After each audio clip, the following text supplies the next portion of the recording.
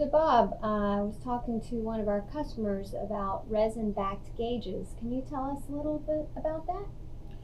Sure, Becky.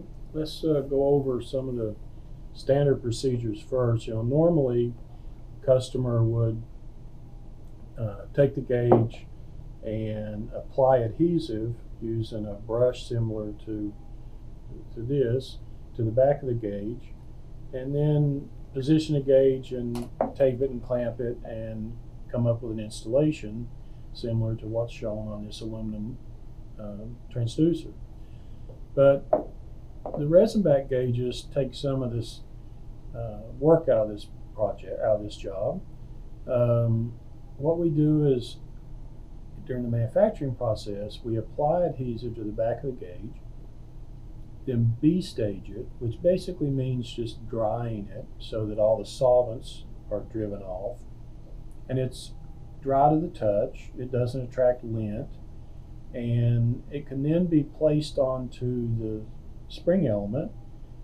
If the spring element's very thin, like these what we call hybrid sensors, then you can just tack it with a soldering iron in place, clamp it and cure it. If it's a thicker spring element like this aluminum load cell, you'd need to locate it, put a piece of tape over it to hold it, then clamp it and cure it.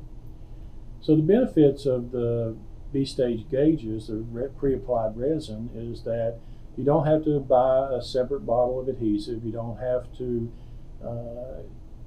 another inventory item that you have to control its storage and all that. You can handle the gauges with the adhesive on them and not worry about damaging them as long as you don't get them wet. And it's just quick. It reduces one step in the process.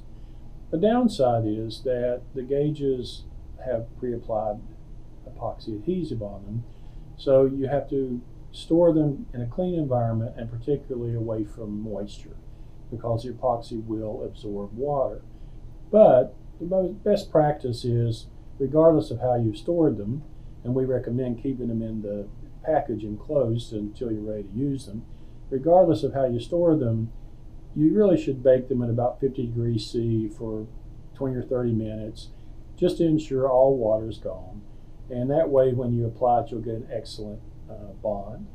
So this is a convenience to customers.